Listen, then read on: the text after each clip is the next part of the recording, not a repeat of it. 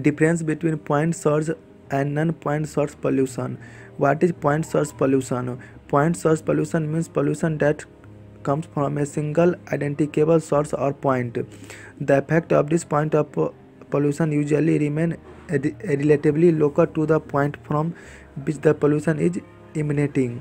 Keep example of point source pollution include sewage pipe releasing sewage into a ditch, a smokestack style factory chimney, and soil spill. As these two examples show, point source pollution can be deliberate or accidental.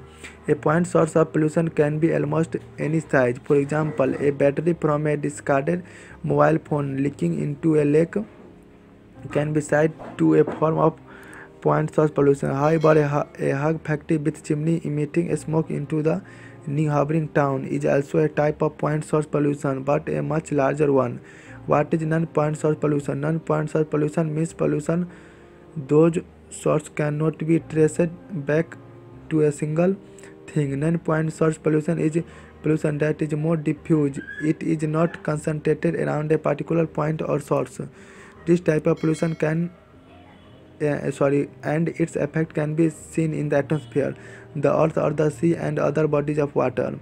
The fact that non-point source pollution can be traced to a single point can be due to several factors. It may be because non-point source pollution has multiple sources. For instance, the high CO2 level in the atmosphere are caused by many sources such as factory smoke, people, car, and so on. Or it could be because the movement of the air and the water has caused the pollution to move right across the globe and diffuse very widely. Very often, both factors are at work in the case of non-point source pollution. Difference between point source and non-point source pollution. First, definite source vs definite source vs no definite single source. The most obvious difference between these two types of pollution is that point source pollution emanates from a definite individual source. On the other hand, non-point source pollution cannot be traced back to one single source. This can be said to be the definitive difference between the two types of pollution. Inherent, the difference is reflected into two names that are given to those two types of pollution: point sources and non-point sources. Second, local vs widely diffused. Point sources pollution is more of a localized pollution. For instance, it comes from a single leaking sewage pipe. Non-point source pollution is widely diffused. Specialist point source pollution will often remain concentrated close to the source of the pollution. This is another very important difference between the two types of pollution, and it is right at the heart of the other differences that are listed below. Second, ease of preventing and controlling the pollution. It is often argued that point source pollution is easier to control than non-point source pollution. This is because point source pollution can be traced back to a single point. That's why the pollution can be stopped at sources. For example, if a pipe is leaking chemical into a river, the pipe can be located and the leak stopped. With non-point source pollution, however, there is no single sources of the pollution that can be tracked. This can make it much harder to control by means of a single quick fix solution. Better waste disposal system can quickly prevent point sources pollution, but not point sources pollution is harder to prevent. For the level of dilution, non-point sources pollution tends to more dilute than point sources pollution.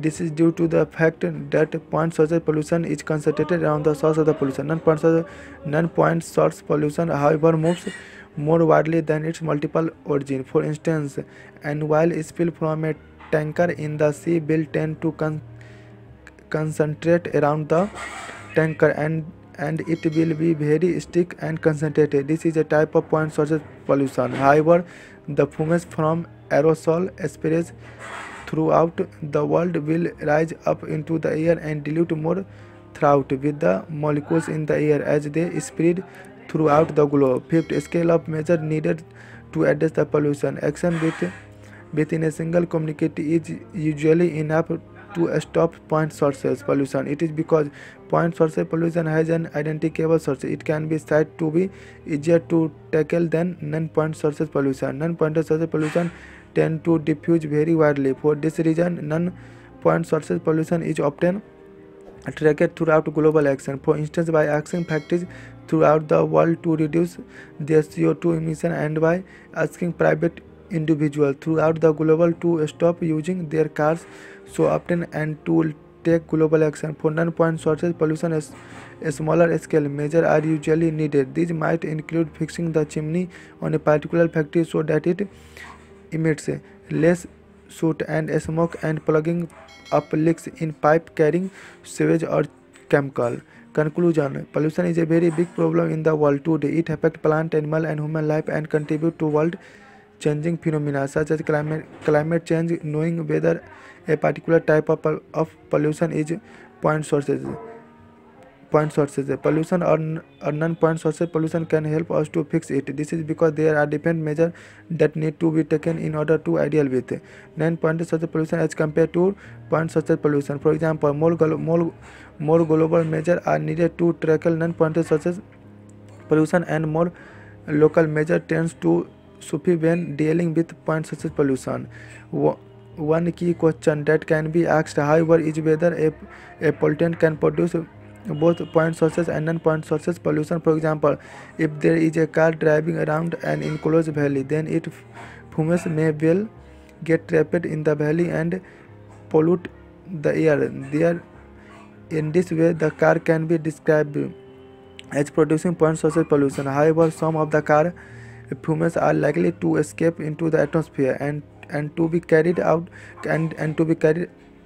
by the wind across the globe, where they mingle with polluting molecules from other vehicles. In this way, the car can also be described as producing non-point sources pollution.